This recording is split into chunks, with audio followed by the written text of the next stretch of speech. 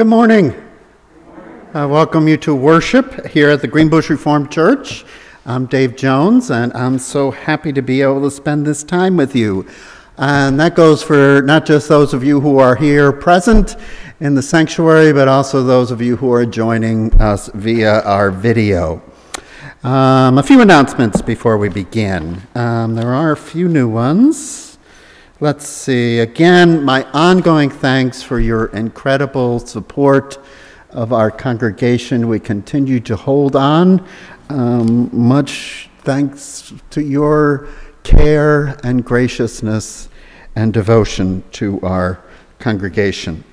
As I've mentioned, our internet system, as well as our phones actually, has changed.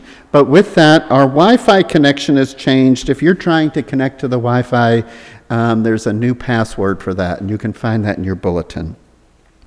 We have decided that we'll return to our 10 a.m. normal worship hour the first Sunday in October, which is October 4th.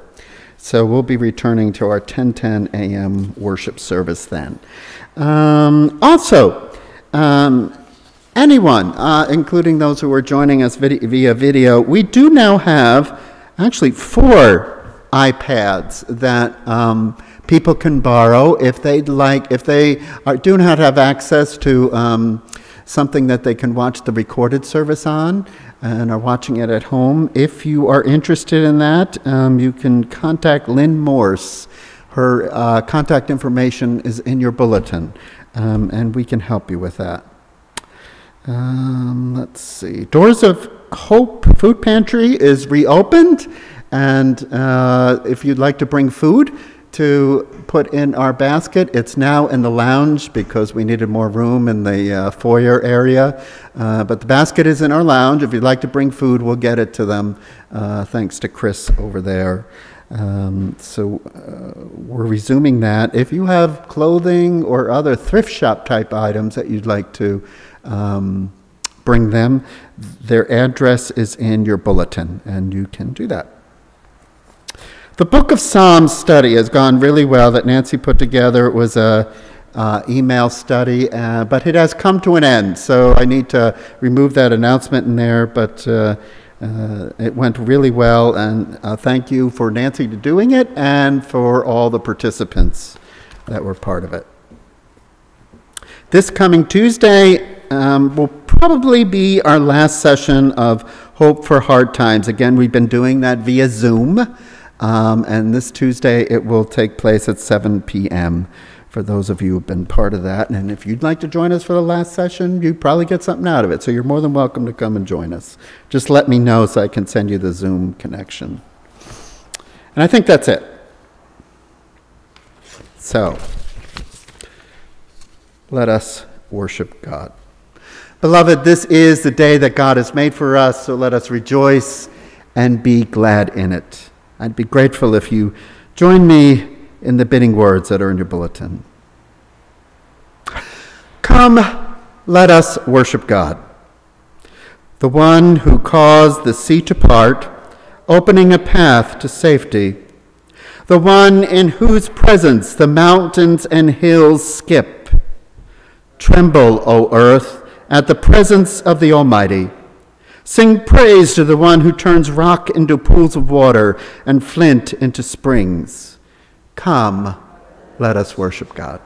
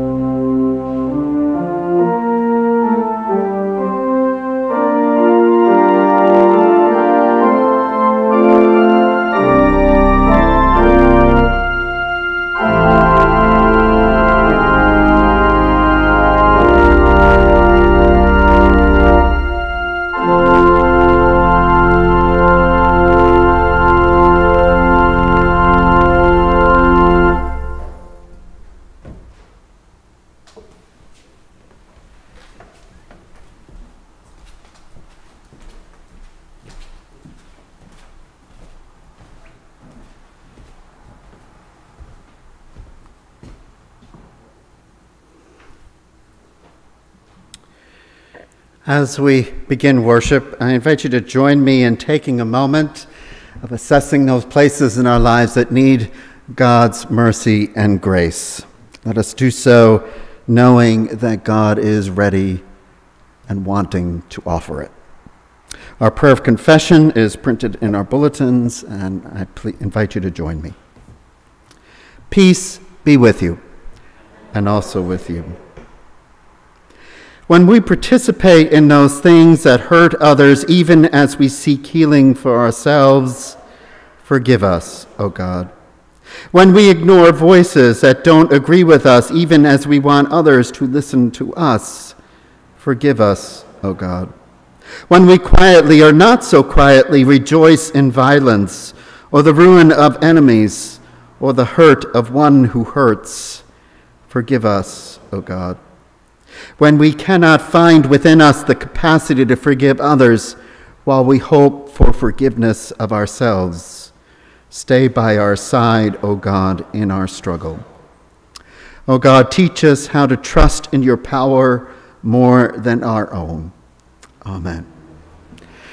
And the good news, beloved friends, is that God's mercy is from everlasting to everlasting.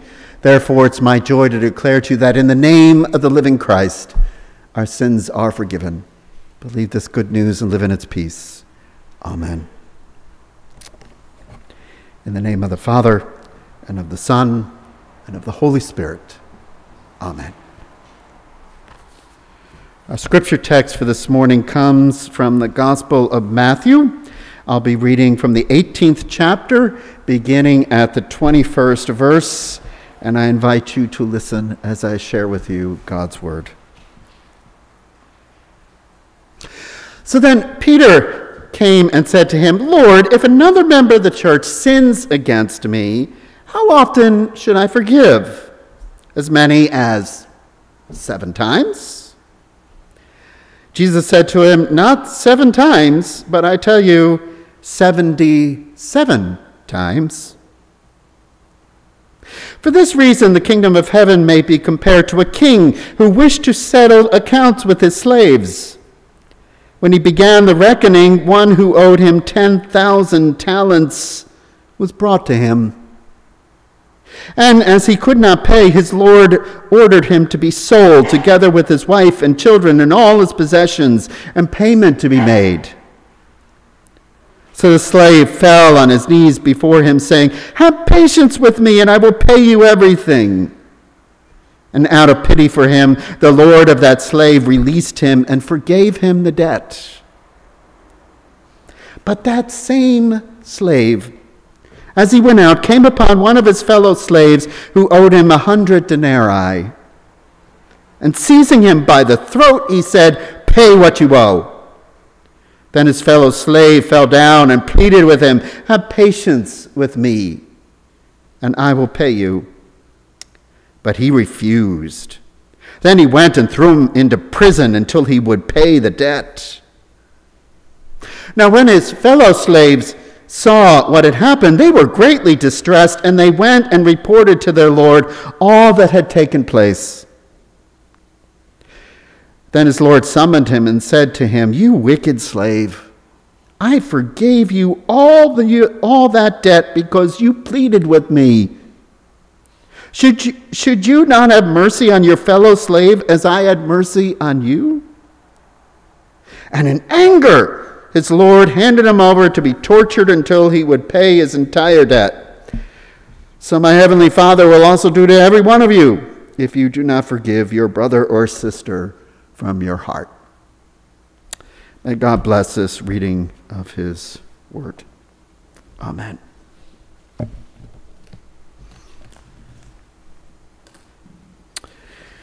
Popular genre of cartoons and jokes is that of St. Peter, or sometimes it's even God, sitting at a desk at the entrance of heaven's pearly gates, evaluating heaven's new arrivals to see if they're worthy of entrance.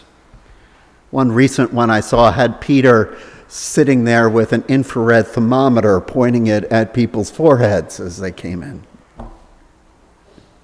Another cartoon shows St. Peter's in front of 2 entrances, One for those who were pre-authorized and another for everyone else.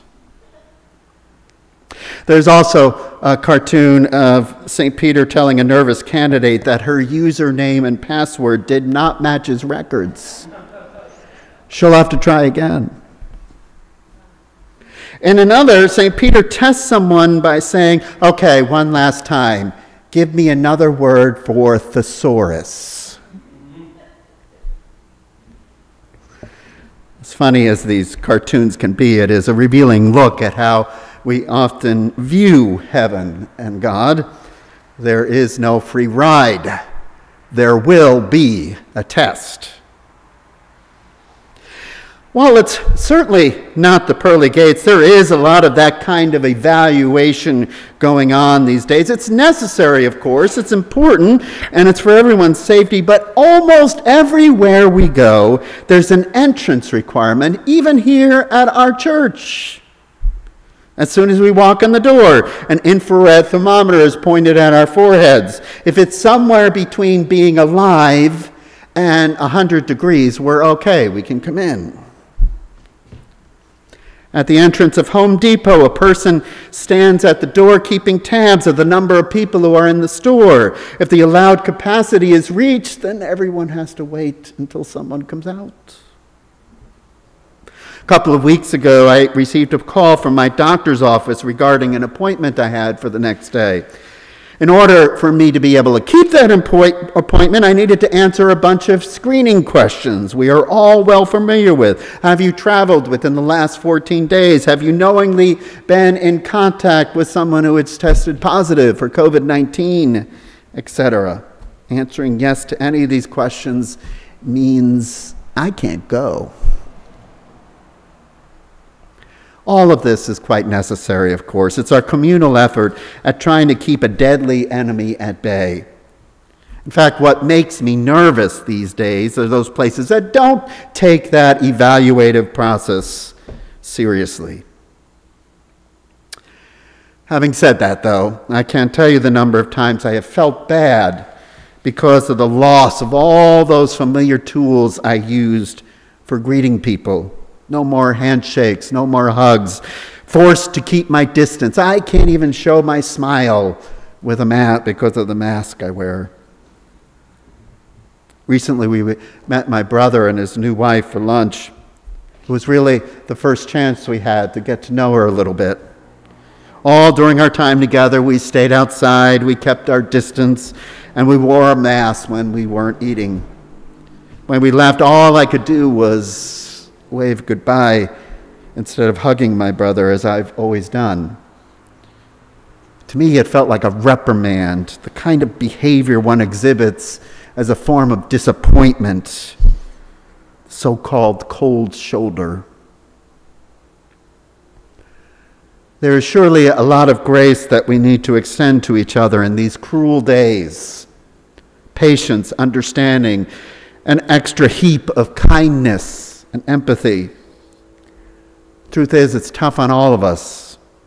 Perhaps this fact might even give us a little deeper insight into today's passage. Lord, Peter says, if another member of the church sins against me, how often should I forgive? 7 times, maybe? Peter's question actually suggests that he had a fairly good understanding of who Jesus is by now. Normally, according to law, one only needs to forgive 3 times. That's it. Peter, knowing that Jesus was the forgiving sort, he plays it safe. He expands it to 7 times. Surely Jesus would not argue with such a generous amount of mercy. Well, Jesus does. Not 7, Jesus says, but 77 times, or 7 times 70 times, as it says in some other texts. Essentially, what Jesus is telling Peter is that one just never stops forgiving. There is no limit.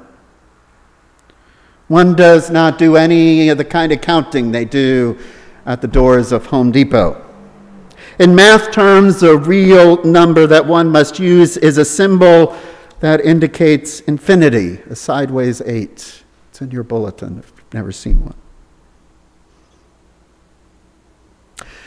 A more prevalent image of God is quite the opposite, however. I hear it all the time.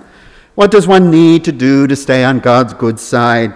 Is the bad that's happening to me a sign of God punishing me for something? How good do I need to be assured a place in God's heavenly abode? How many points must I earn to get past that big security guard in the sky? Our relationship with God often tends to be reduced to a business transaction. This for that. Even though there is no other place in all of our lives that talks about mercy and forgiveness more than the church, when push comes to shove, the power play of who gets in and who doesn't still rises to the surface. I think if there's one thing that must make God weep, it must be this. So Jesus tells a story. It starts in a lighthearted manner. It has almost a stand-up comic feel to it. So, there's this guy. He owes the king 10,000 talents. Now, I know jokes that need explaining aren't very good jokes, but I do need to give you a little insight here. The 10,000 talents this guy owes the king is an absolutely absurd and ridiculous amount. It's a little like me going to the Bank of Greene County and asking them for a $2 trillion loan. Even though I know Betsy Darrow, who works there, they probably wouldn't even give it to me. In fact, they probably laughed their heads off at me. They're probably rolling on the floor in laughter. Now add to the fact that this guy is not a wealthy business tycoon. He's a servant of the king. How does a servant rack up this much debt? I'd love to know what credit cards he had. The joke continues by then having the king demand repayment of the loan for the servant. Now, it's bad enough that the king gave this guy all this money, but to expect that he could pay it back is pretty funny too. And by now, the folks listening to this story would have been audibly chuckling. This is actually quite a funny setup. We certainly can't accuse Jesus of not having a sense of humor. Jesus continues. The king ends up having pity on this poor servant that owes him money, more money than the treasury can print, so he forgives the entire debt.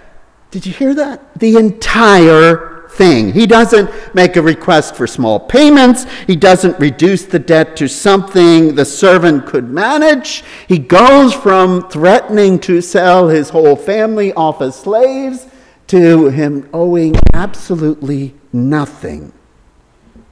He writes everything off, every single penny of it.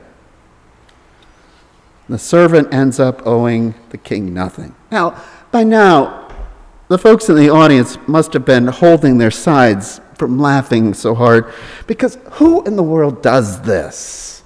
I mean, what kind of idiot is this king? Maybe we should try selling this guy the Brooklyn Bridge. As they try to catch their breath from laughing so hard, I wonder if anyone really heard the next part of the story. This servant, forgiven more money than Bill Gates has, leaves the king's court without showing an ounce of gratitude. Not an ounce. The enormity of the gift that he's just been given doesn't even seem to register with him. You would think this guy would be in shock, stunned, utterly overcome by what he just experienced. An unexpected, undeserved gift that he couldn't possibly match in return. In the first church I served, just a year or so out of seminary, our car bit the dust. We had to get a new one. We didn't have 2 nickels to rub together. My in-laws were kind enough to give us a loan for a new car with monthly payments that we could afford. It would take a long time for us to pay them back, but at least we had transportation. We had a car. Well, that Christmas, we received a card from them saying the loan was forgiven. Merry Christmas. Well, my jaw dropped. I didn't know what to say. Relief washed over me like a warm shower on a cold day. I just couldn't believe they did that. The significance of that gift was probably something more than they even could realize. To this day, I still remember that moment with gratitude. You would think we would see something like this in the servant that had just been forgiven a debt far larger than we can even wrap our heads around. But not only do we sense not even a bit of gratitude, but before the door even shuts behind him as he leaves the king's court, he encounters someone who owes him a minuscule amount of money compared to the debt he's just been forgiven. He grabs the guy by the throat. He makes all kinds of threats and ultimatums, and then finally he throws the guy into jail despite the poor guy's desperate pleas for mercy, not unlike the kind of desperate pleas he made to the king.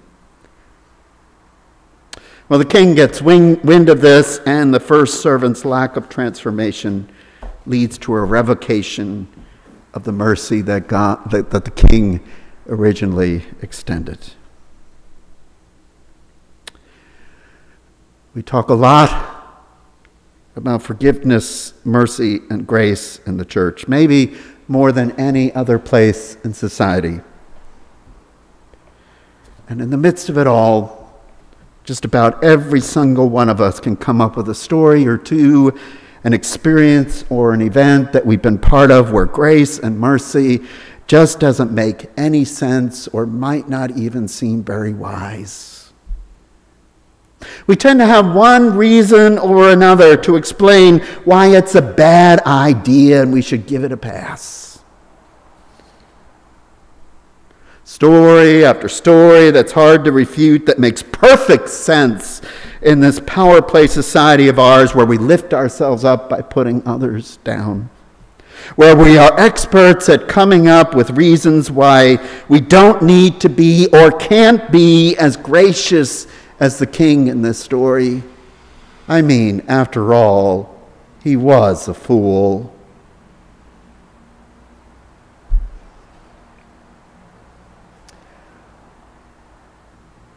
By doing that, I think we miss the point of the story. Because in the end, what the story really asks of us is this: do we get it? Do we really get what this first servant did not get? In fact, the harshness of how the king treated this first servant when he found out he didn't get it is probably indicative of the importance that Jesus placed on the point of this story. The big question is, have we allowed the magnitude of God's mercy towards us, not towards everyone else, towards us, to sink in, to really sink in? And as a result, has it left our mouths gaping in amazement? Are we dumbfounded by finding out that, oh my gosh, we really are loved that much, that profoundly, that completely by God? Do we get that when we go to the gates of heaven, there's going to be no sentry? Because if there were, who among us would pass muster to get in?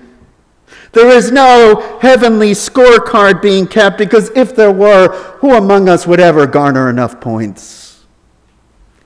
Do we get that? Do we really get that? All this societal power play stuff that we do just doesn't exist in the courts of God, and as such, it is impossible for one to walk into the courts of God and come out the same person that we were when we went in. When we truly feel the full weight of this gift, transformation is the result. And finding ways to pay it forward, it becomes our life's mission. We can't notice the world's sin without also remembering the log that has been removed from our own eye. If what we experience in the King's court and God's court doesn't change us, if it doesn't change who I am, who you are, who we are,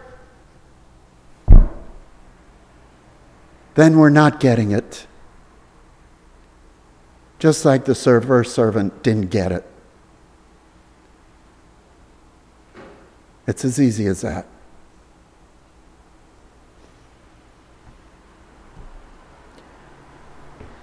You know, way back before I went to seminary, I heard this illustration and it's kind of stuck with me ever since. I need to emphasize, it is a story that is not in the Bible. It is not in the Bible. But it is, I think, a fair illustration of the message that God tries to convey to us. After the ascension, the angels came to Jesus asking him what his backup plan was. Yes, this whole cross thing and this Easter thing and this grace thing was pretty amazing stuff, but they were sorely skeptical that it would actually work in the end. So they wanted to know what they needed to do to prepare for next. Well, Jesus looked up at them and simply said, "There's no backup plan."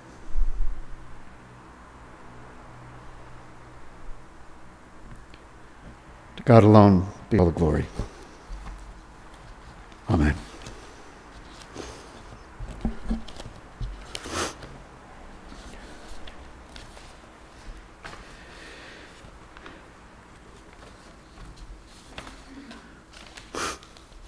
Before we take a moment for prayer, I invite you to consider those on our prayer list, which is found on page 2, about halfway down. I must say I did had some email exchange with Krista Block this week. Bill DeBlock sadly is not doing well. The latest chemo he had undertake just had so many nasty side effects for him, they had to stop it. So he's just not doing well, and which breaks my heart, and I know yours too. So please keep him in your thoughts and prayers. And you know, if you get a chance to send him a card, those things have meant a world to him, I got to tell you. So if you get a chance to send a card, that would be great. I think that's the only real update I have.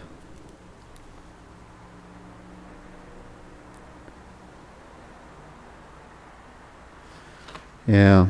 And then I did receive a prayer concern from my little cards in the back. Reminder to keep students and teachers and administrators and parents in our prayers as a school year somehow shakily starts again. And we are all anxious about that, I know, and keeping our ears to the news as we await the latest. So lots of prayers for all those wonderful people and all the anxiety that must be coursing through their veins. So with that, I'd be so incredibly grateful if you'd join me in a time of prayer.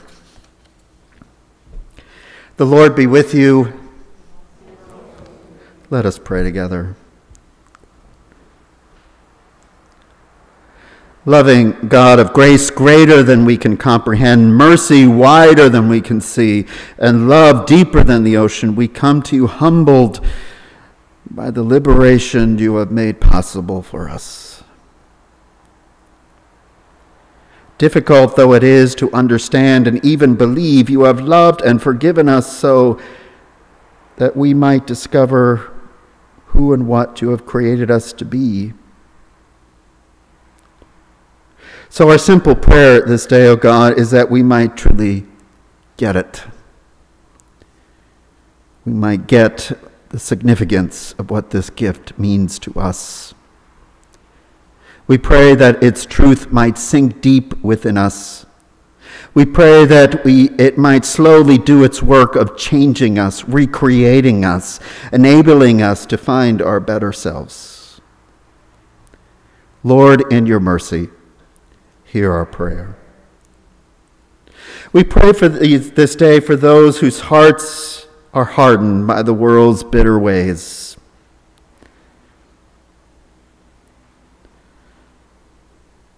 We pray for those who are so broken they cannot see beyond their hurt.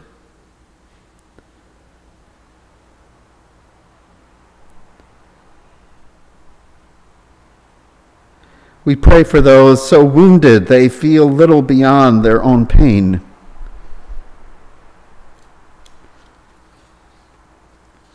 We pray for those so pushed down they find it nearly impossible to rise up.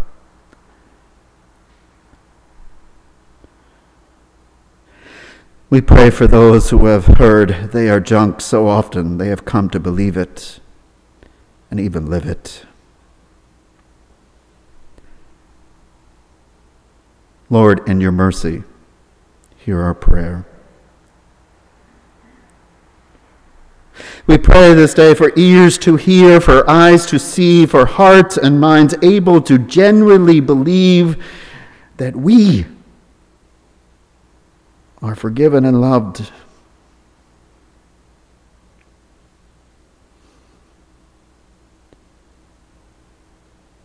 We pray that this revelation will change who we are and how we live in this world.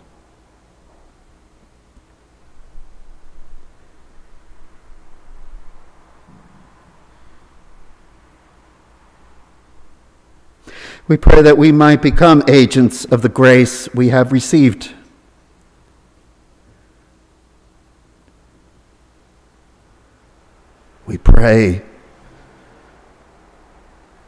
We pray that this grace might become contagious and widespread.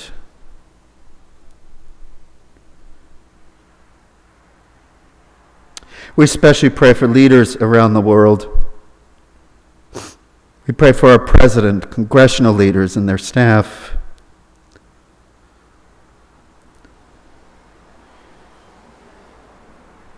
We pray for state governments, including our governor and assembly.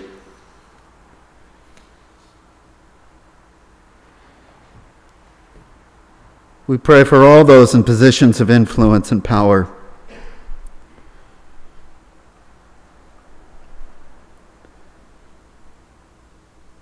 We pray for the least among us and those who minister to them.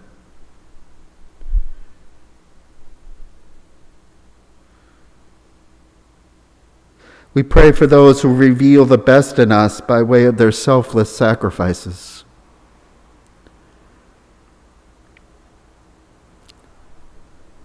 We pray, O Lord, for all who are involved in our school systems, for teachers and students and parents and administrators, bus drivers, for everyone who is feeling the anxiety of trying to return to some kind of norm in these difficult days.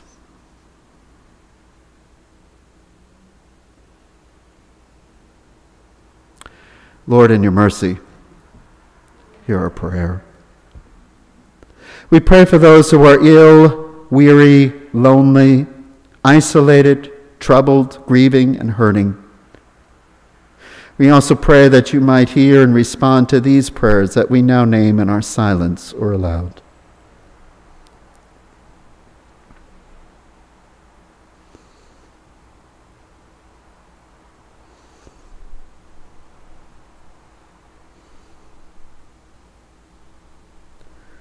Lord, in your mercy, hear our prayer.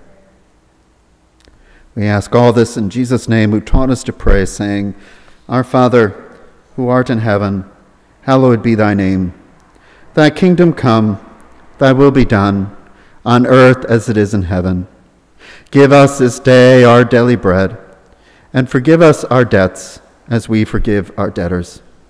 And lead us not into temptation, but deliver us from evil. For thine is the kingdom, and the power, and the glory forever. Amen.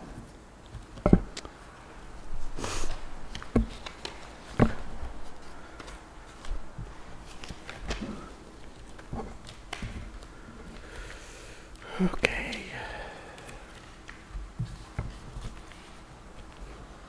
So I lost my bulletin.